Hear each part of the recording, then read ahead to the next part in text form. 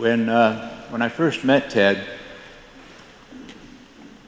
he came up to me, and the way he was, very, very open and friendly, and big smile on his face, and talking like he knew me forever. And in fact, I felt like I knew him forever. And he came up and he started conversation. And I didn't know anything really about him or his background or anything. So I asked him, "Are you from Charlotte?" And he said, "No, well, you know, from here and there in Pittsburgh." And then we started talking about Pittsburgh Steelers. And he was a big Pittsburgh Steelers fan, and so was I. So am I. And we went on, and we started finding more and more connections. And he said, "You know," says, "my family came from Syria." He says, "But really, I'm Greek."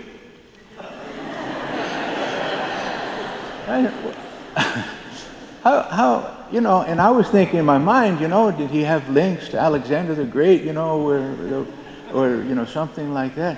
He says, no. He says, "I'm Greek. I've always been going to the Greek Orthodox churches, so I'm Greek." And I said, "Well, that's wonderful." And we started talking, and I started explaining to him that what he was saying was actually true. Because Greek is not really a proper word. It's not even a proper name. The only people that use the word Greek are in America. In the nation of Greece is called Hellenes, Hellenes. And the Hellenes does come, this term Hellene does come from the ancient Greeks. And the ancient Greeks, in the language of the ancient Greeks, Hellene meant universal. So anyone who accepted this thought of universality, that all people are the same, that all cultures have good in them, that all cultures and all nations have something, some greatness of their own. This is what Alexander the Great was teaching as he was conquering the world. It was the Hellenes. It was anyone who accepted the good things of humanity. And Ted, in fact, was a Hellene of the highest order. He's the one who looked for the good in everyone. He looked for the good in everything. Ted was always positive. I've never seen him negative. I never heard him say a discouraging word. I've never heard him speak against anyone. It's always been positive. And that's the thing that struck me about Ted over our relationship. You know, sometimes, especially in my case, I have to humble myself because, you know, we're human beings. We don't know everything. So I'm always looking to learn from people. And Ted was a wonderful teacher. He didn't even realize the things that he was teaching me when he was speaking to me. But you know how we all have little gaps in our knowledge or little gaps in the wisdom that we have. And somehow we'd be talking and he would explain to me, and then it would make sense. And one time he told me that there was a difference between being a leader and being a manager. Now this is very common. If you're in the business world now, you're probably going to seminars and they're teaching you this. It says in order to be a leader, you can't be a manager. You can manage, but leadership is something above that. It's something special. It says the leader is the one who inspires the others. He's the one who gives the vision to others.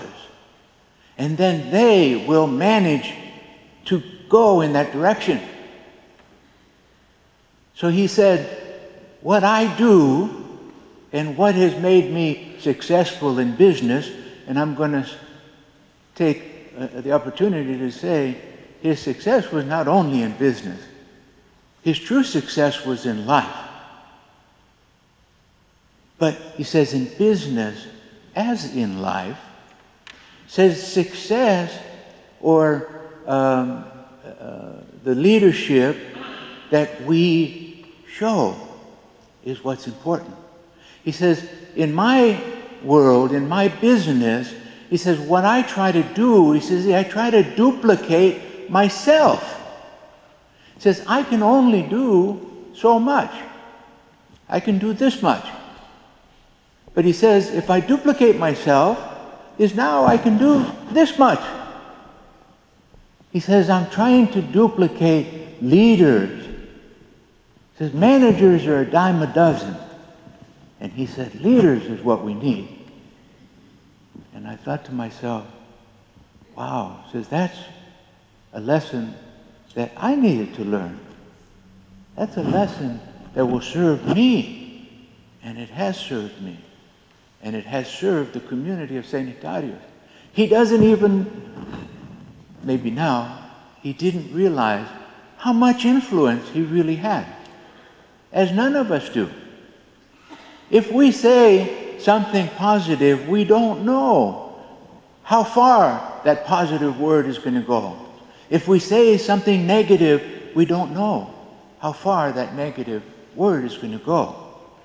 It's like that, the butterfly effect.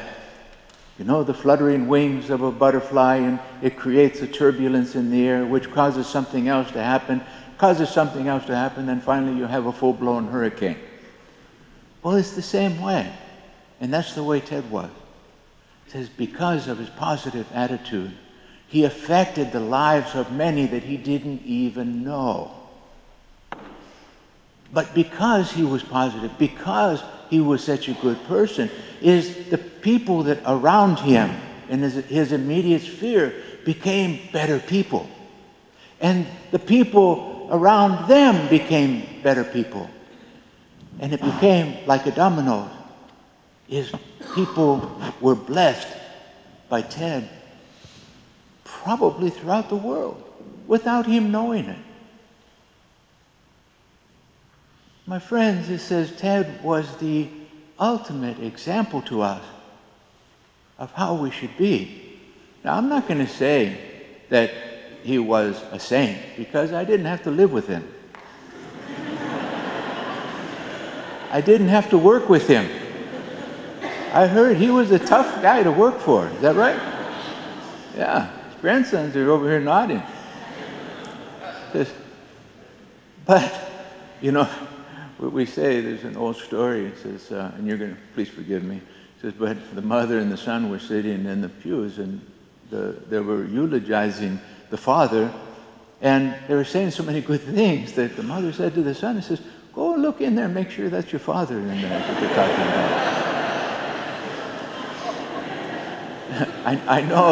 I know there's more to Ted than all the wonderful things we're saying, but he was a human being. And we all have the goodness, and then we all have maybe our harder side. But with Ted, is what we saw was the goodness. And we say that a tree will be judged by the fruit that it bears. So if you ask me, says, what kind of a family man was Ted? I'm not going to say that maybe he was short-tempered, maybe he was tough on his family, maybe this. But if you look at his family, if you get to know his family, you will see the results of Ted in the family. He bore good fruit. Therefore, he was a good tree. Whether he was good or bad on a particular day. It says, ultimately, he bore good. Ultimately, he did good. Ultimately, he was a great man. When I have to say goodbye to good friends, I am grieved myself. But I really and truly, and I say this often, I really and truly look forward to the day that we will be reunited with Ted. When my time comes, I know that he's going to be there with a twinkle in his eye, with a big smile on his face, probably with a camera in his hand, to embrace me and welcome me. I know that Ted is praying for us now as we are praying for him. And I look forward to the day that we will all be reunited in the great kingdom.